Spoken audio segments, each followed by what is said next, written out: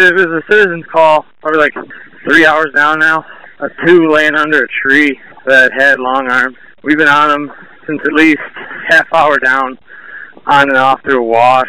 We're up north of that 216 road, like still west of San Juan Ranch Road. They've all scattered in ones. Literally, they're everywhere. Well, no, whoever put those agents on that other ridge line and then called us in probably wasn't the best plan of action. When he was driving down the road, there's two gentlemen laying flat under a tree trying to hide from him with very large backpacks and long arms.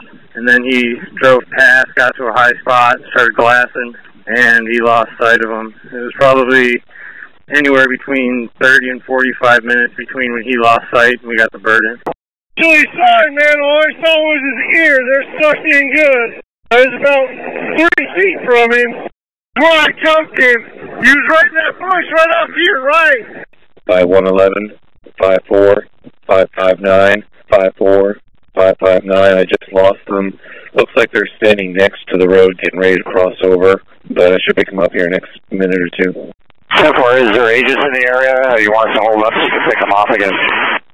So far, no one's answered up yet, so I've just picked them back up on screen.